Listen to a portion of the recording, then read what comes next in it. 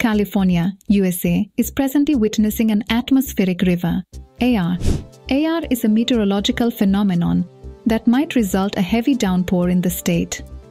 Such weather is the result of a second Pineapple Express weather system passing over California in less than a week. Atmospheric river, 𝐼. An atmospheric river is a long, narrow band of highly concentrated water vapor in the atmosphere. Atmospheric rivers carry large amounts of water vapor over long distances. After landfall, atmospheric rivers can bring heavy rainfall due to the water vapor release.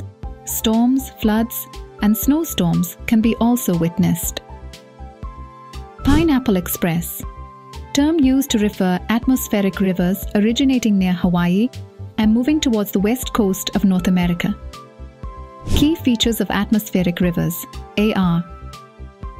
Origin: tropics or subtropics, due to presence warm ocean surfaces. Structure: similar to a narrow ribbon or corridor of moisture.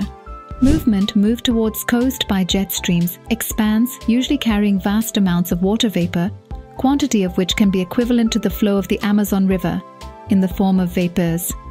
Occurrence: globally present but most commonly seen in mid-latitudes, specifically western United States.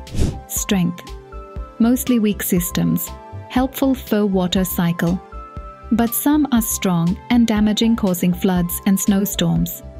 Significance of 𝐼's: significant role in the water cycle and water supply in the regions of their landfall.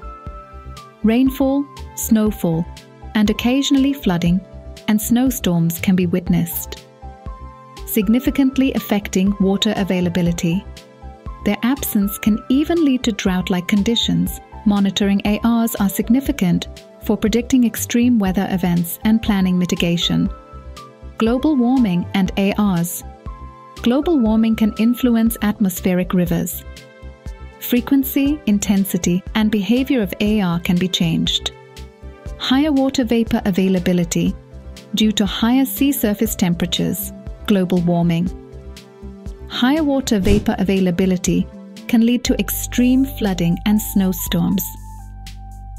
Global warming can influence the positioning and intensity of the jet stream, which plays an important role in the movement of atmospheric rivers.